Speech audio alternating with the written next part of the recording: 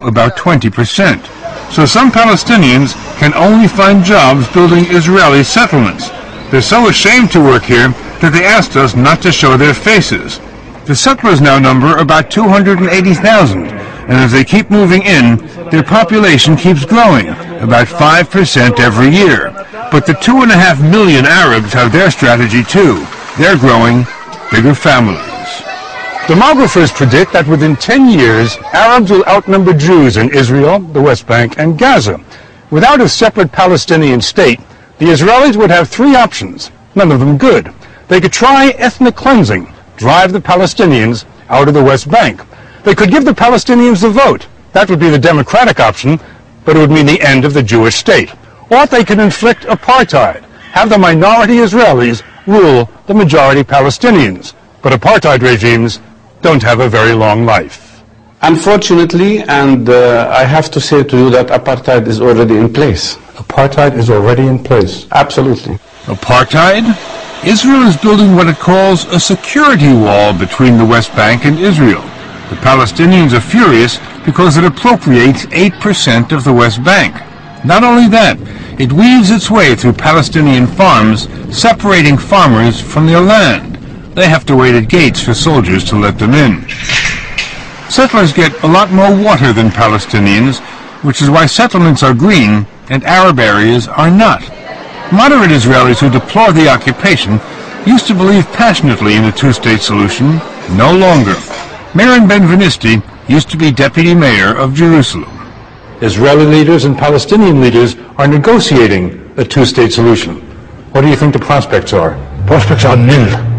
The geopolitical condition that we created in 1967 is irreversible. Cannot be changed. You cannot unscramble that egg. Does this mean that the settlers have won? Yes. And the settlers will remain forever and ever? I don't know forever and ever, but they will remain and will flourish. The settlers, the attitude that I present here, this is the heart, this is the pulse, this is the past, present, and future of the Jewish nation. So you're saying, basically, that you and your fellow settlers are immovable.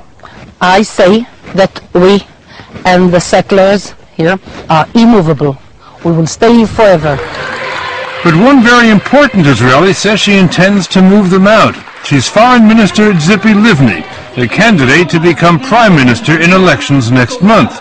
She's also Israel's chief negotiator with the Palestinians, and she told us peace is unthinkable with the settlers where they are. Can you really imagine evacuating the tens of thousands of settlers who say they will not leave? It's not going to be easy, but this is the only solution. But you know that there are settlers who say, we will fight, we will not leave, we will fight. So this is the responsibility of the government, of the police, to stop them. As simple as that. Israel is a state of law and order. And disorder. Here's what happened 3 years ago when the army evicted just 9 families from a West Bank settlement called Amona. It was chaos, the first time since the creation of the state that Jews were in pitched battle against Jews. To Israelis of all stripes, it was not a pretty picture, and it made the government loath to try again.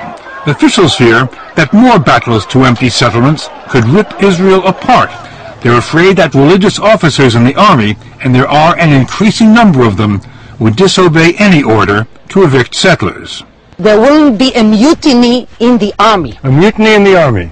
I think a mutiny against such an illegal order will make our army only stronger.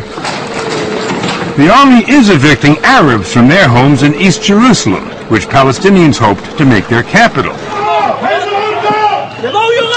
Outraged, Arabs tried to save their homes, but the Israelis had the guns.